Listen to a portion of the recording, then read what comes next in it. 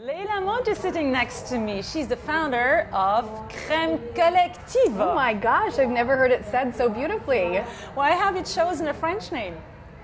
The inspiration behind the name Crème Collective comes from La Crème de la Crème, which of course is the best of the best. And that's the inspiration for putting a beautiful portfolio of brands that are new, niche, notable, and are just so special, and all the people behind them are special. It's really the creme de la creme of the beauty industry. So you're a beauty retail agency. A beauty retail agency. So we work to get brands retail ready, and then we take them out to all of our friends who are beauty buyers, spa directors, all across the world. What brands do you have?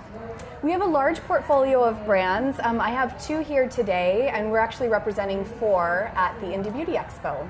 Which 2? So we have Kypris Beauty, which is a gorgeous skincare company based in Scottsdale, Arizona. And the ethos behind Kypris is sort of that, you know, we in natural beauty tend to fight with, you know, maybe what's happening in the medical channel a lot, but there's all this beautiful crossover. So Kypris is that happy place where it's green formulations, it's super effective, super clean, and then we infuse it with pharmaceutical grade ingredients, dermatological technologies like delivery systems and encapsulation. And no animal testing? Absolutely no animal testing ever. Cruelty-free? Completely cruelty-free and completely safe for everyone, including pregnant women, the entire range. Do you have a product with you here? I do, yes. So I have a beautiful hydration product here. It's called the Antioxidant Dew. Let's show it to the camera. It's a nice color, the blue one. And the flowers? What is this, flowers or grains? So they're flowers, and each bottle in the range is decorated differently. I can show you a box as well, the outer unit carton. It's all actually feminist art, kind of going back to, you know, taking beauty back as women and making it really safe and healthy for all of us. Let me try. Sure. So this one is a Hawaiian sea algae blend. There's phospholipid encapsulated antioxidants and vitamins, and all that really means is that they're protected in a lipid barrier, and they penetrate the skin, they get down to where they need to be, and then they're released, and it's all these beautiful, you know, natural ingredients. Yeah, and it has a very natural smell. Yes, and the whole line is natural. It's all it's impeccably sourced, so we're finding ingredients all across the world that are supporting women-owned farms, co-ops. They're doing really cool things with sourcing and sustainability. And let me check the other brand you have. I found out it's called Rituel de Fille. Again, French. Again, so beautiful. Made in downtown Los Angeles, but the inspiration being Rituel de Fille, which you know is daughter of ritual or sister of ritual.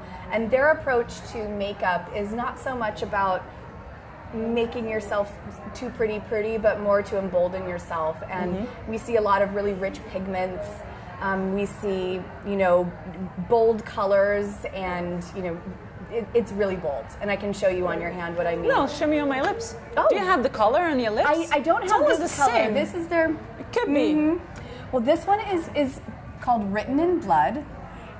It's good for kissing. It's great for kissing, and when you see this, you're not going to believe this is a natural line. So, you can see it's so pigmented and really, really bold, and sort of just the perfect red. So you need to blend there.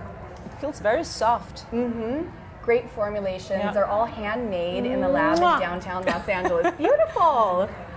Beautiful. So what differs this product or this lipstick to other ones?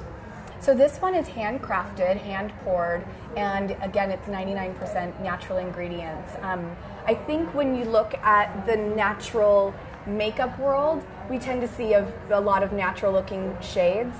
But at Rituel de Fille, you're really seeing, you know, we have a lipstick called Shadow Self that's like this dark kind of smoky blue. There's a green lipstick, and they're all done so beautifully that you can actually, you know, wear them. They're wearable, they're bold, they're unique.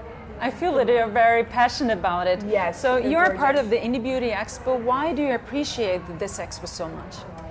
So that's an interesting question. You know, we've been looking at trade shows for a while, and nothing has really appealed to me personally until the Indie Beauty Expo. And the reason for that is I built a company on indie beauty.